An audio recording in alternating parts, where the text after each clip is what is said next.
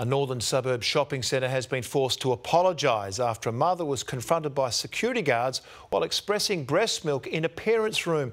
In an exclusive interview, she's told 9 News she was treated like a criminal and the ordeal left her humiliated. When Natalie Cramp went to the parents' room at Lakeside Joondalup Shopping Centre yesterday to pump breast milk, she wasn't expecting this. So security comes rushing in, saying, "Security, what are you doing in there?"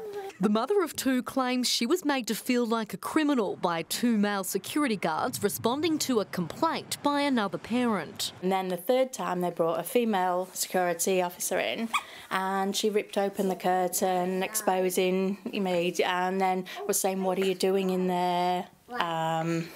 You know, we've had reports you're in here without a baby." Outraged, Mrs Cramp showed security her breast pump, but claims they still refused to leave her alone. I said to her, "Why are you treating me like I'm a thief and following me around? I've shown you why I'm in here." The hairdresser works at Joondalup Shopping Centre and pumps milk in her lunch break for her 6-month-old daughter Delilah, who won't take formula. Can't eat it.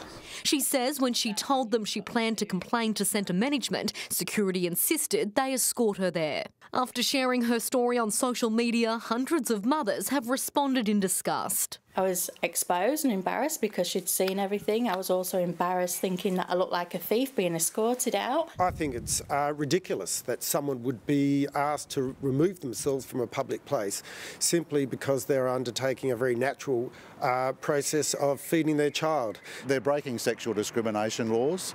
This woman was expressing milk, so she is entitled to be in a mother's room. Lakeside Joondalup management refused to speak on camera today and denied the mother was escorted out of the room, saying in a statement, "We unreservedly apologise to the mother for any hurt caused." In an effort to show their support for Natalie Cramp and other breastfeeding women, a group of mothers is planning a peaceful protest walk through the shopping centre on Saturday. I've got as much right to be in there as any other mum.